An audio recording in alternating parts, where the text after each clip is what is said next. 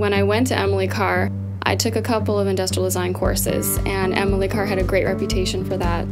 I had a realization that I could actually develop a product that can significantly improve lives of many people on a massive scale. My name is Lisa Fraser, and I am the CEO and founder of Snug Vest. Snug Vest is an evolution of my graduation project at Emily Carr, which was back then called the Bear Hug Vest. And that's the product that actually won several international industrial design awards. The Snug Vest, it was originally designed specifically for children with autism. Children with ADHD and other different types of sensory disorders can benefit from the Snug Vest.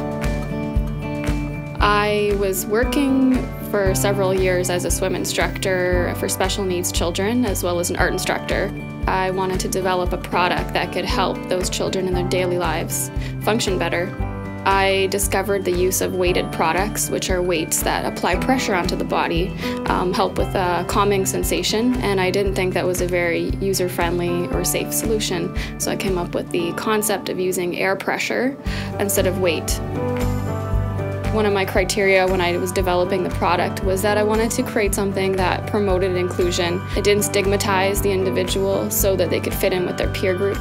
I was working very closely in the classrooms with children and with their parents and with their occupational therapists and asking them questions and observing them.